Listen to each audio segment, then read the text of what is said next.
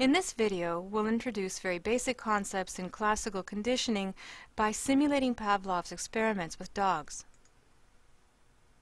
Now you may be wondering, if I'm going to be dealing with human beings, why am I looking at a dog? The answer is that the same principles of behaviorism that apply to higher order animals also apply to us humans. So when it comes to classical conditioning, we aren't that much different from Rover here. We're presenting Rover with a stimulus here, a bell. When we ring the bell, there's no response in Rover. That's because dogs, just like human beings, are not naturally wired to have a response to a bell. Without conditioning, there is no response. Therefore, we call the bell a neutral stimulus. I can ring the bell repeatedly with no response from Rover.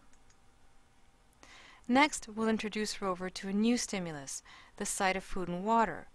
Rover's natural response to the sight of food and water is to salivate.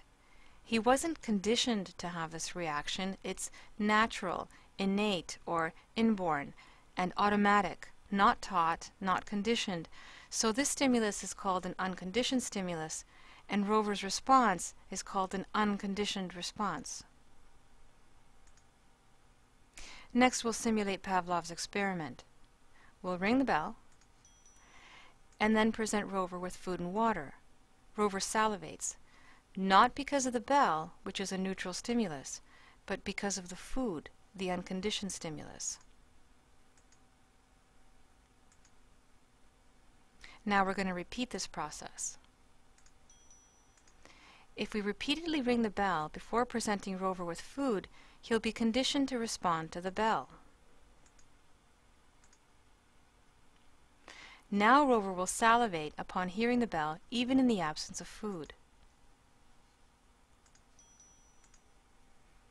This response has been conditioned.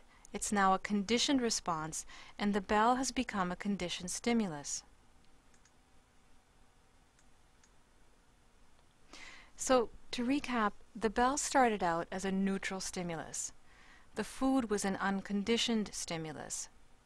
When Rover salivated upon seeing the food, it was an unconditioned response.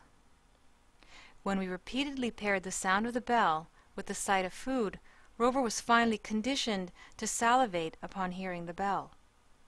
The bell has now become a conditioned stimulus for Rover, and salivating to the sound of the bell is a conditioned response in Rover. Behavioral theory tells us that our behaviors have been shaped or conditioned by past experiences in much the same way that Rover has been conditioned to salivate upon hearing that bell, and therefore behavior modification is possible through conditioning.